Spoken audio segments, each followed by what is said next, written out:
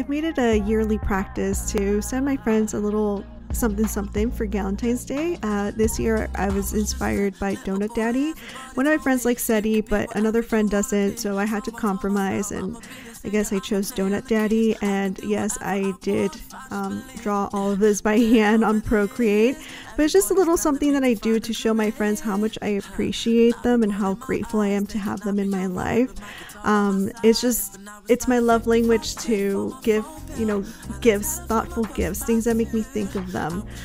So that's what I did for Valentine's Day, and obviously I had to include something dinosaur inspired since I am a big dino lover. So I got this done a little early and I sent it off, and I hope that my friends already saw this by the time I posted this video, but if not, surprise, it should be in the mail.